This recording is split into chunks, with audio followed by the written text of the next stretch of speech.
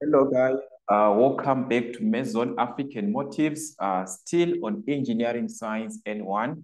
In this platform, we shall be working on revisions on Section A. So we've got the question paper, which was written in August 2021 that we are going to focus with. All right, so on question 1, we are given various options are given as possible answers to the following questions. Choose the answer and write only the letter A to D next to the question. All right. On 1.1, we are given which one of the following is not a vector quantity. All right. So which one is not a vector quantity? Remember that a vector quantity, it possesses the magnitude, it must have the magnitude. Sorry for this. Let me try to reduce this one. All right, something like this one. So we know that this one, it has the magnitude and direction. All right.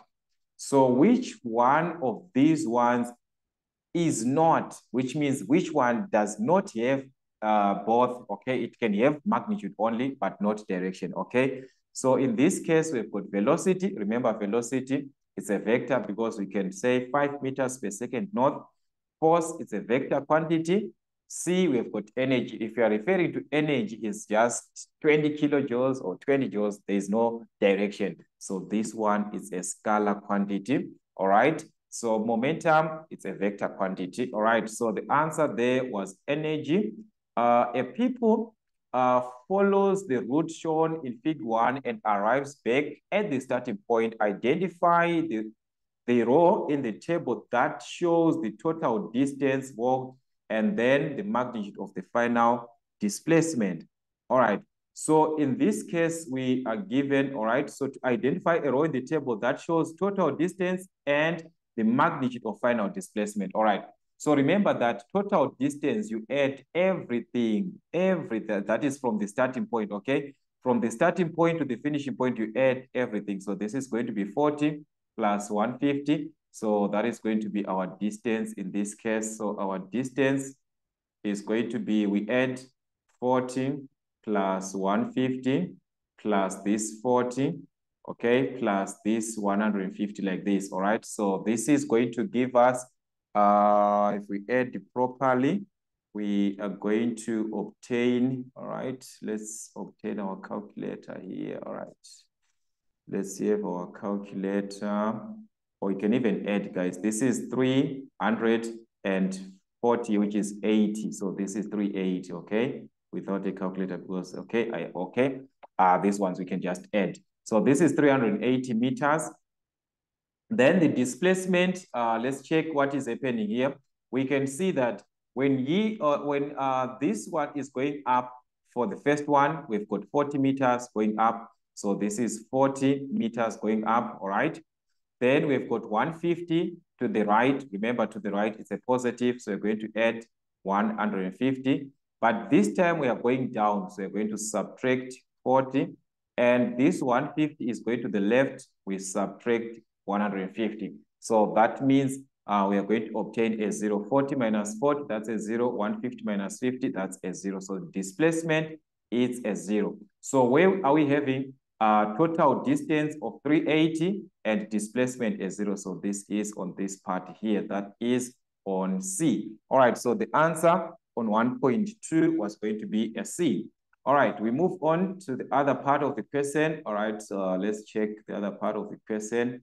So we are now given 1.3. Fig 2 below shows a side view of a roller coaster track. At which point does the roller coaster have greatest amount of potential energy?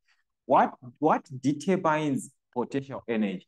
Potential energy, remember, it is given by mgh, which is, it is affected by the work done, that is the force due to gravity, which is the weight, sorry, that is the weight and the height.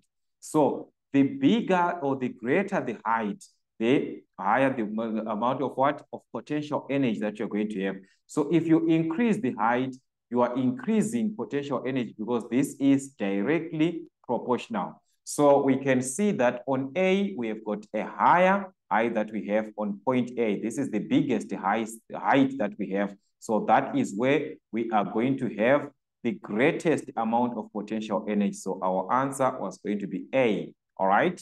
So that is what we have. What is temperature, guys? This is a definition for temperature. So temperature, that is the degree of hotness and coldness. Okay. So here we are given how hot or cold something is. That is the proper definition that we can take. 1.5, what is power? So power, we are given work per unit time, force per unit distance. This is wrong. This is wrong. So we've got work per unit time. All right. Remember that power is equivalent to work over time. All right. So that is what we have. Then on question 2, indicate whether the following statements are true or false by writing only true or false next to the question. Okay. Weight and mass are the same quantity. Okay. Are they the same quantity? Weight and mass, this is wrong. Weight, that is, we are referring to force. Mass, it's, okay, so this is actually wrong, okay? So this is false.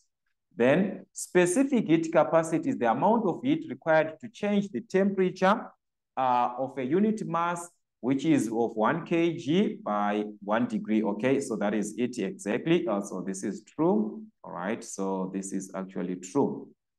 So the mass, it will be of 1 kg there, all right? Assuming no air friction, an object in free fall would have constant acceleration. If there is no air friction, yes, this is true. So this is a repetition. If you have to check these questions from another question, we had this question. Okay, so this is a repetition. 2.4, parallel circuits have only one path in which electricity can flow. This is wrong. All right, this is actually wrong. Check. A parallel circuit, we've got a circuit of this nature. That's a parallel circuit here. So remember, to the flow of current, if at this point the current is going to branch another here, so it has got not the same direction. It can only have one path in a series circuit. So a parallel circuit, this is false. All right, so this is actually false. The ampere is the unit of resistance. Oh, this is false, guys. The ampere is the unit of current. Then resistance is measured in ohms. So this is false, all right? Ampere is for current. Okay, then resistance, you use what? You use ohms, okay? So that is false in this case. We are going to check another question. That is question 3. So on question 3, we are given to choose a term from column B. So this is column B. That matches description in column A, okay? Write only the letter A to G, okay? So let's start 3.1. The rate at which work is done. What is that, guys? The rate at which work is done. So we have this as power. Remember, power, this is the definition for power. And we had that definition before. So power, okay, that's C here. So our answer is going to be C for power. Okay, a quantity that has both magnitude and direction. We talked about this from question, it was question 1, and we said this is a vector quantity. And a vector, okay, a vector is on F. So the answer here was F. Material that electricity can travel through easily, that's a conductor, and we have it on E. If there is no flow of current, it's what? It's an insulator. Okay, so this one is a conductor, which is E. Then 3.4, the smallest unit of matter. This is an atom, and atom, that's A. So that's A here. Atomic particles that are positively charged. Okay, so positive charge, we're talking of protons here. So protons, that's a D. Negatively charged, those are electrons, okay? No charge, that is neutral, they are given as the neutral part, which is the neutrons, okay? So that is what we had on question 3, question 4. Complete the following sentences by choosing word from the list below, right? Only the word, these are the words that you're given. So you choose one, all right? 4.1, energy is the ability to do what? Or cause change. What is energy, okay? So energy is the ability to do work, okay? To do work, that is work exactly, or cause change, okay? Gravitational acceleration is a vector measurement because it has both magnitude and, guys, this is a repetition. Take here what we talked about. A vector here, we said it must have magnitude and direction. They are asking again the same thing here. So it must have what? Magnitude and direction because it's a vector. So guys, a repetition throughout. All right. Mass is the measure of how much dash dash of an object contains. So this is how much matter an object contains, and we've got matter, yes. On 4.4, we are given dash dash are atomic particles that have no charge. Or remember, I talked about this, that if there is no charge, we are talking of what? Neutrons, okay? So these are neutrons. So we can have this as neutrons. Then on 4.5, dash dash can be defined as anything that takes up space and has got mass. What is it? It's matter again. So matter is anything that occupies space or has got mass. Okay, so that was our section A, guys. Total of 20 marks. So this is just a revision. For you to attempt section A, make sure that you revise every topic. You must have a basic information in each and every topic. Just peruse through every topic in your syllabus. Okay, so that's what we had, guys, for Meson African motifs.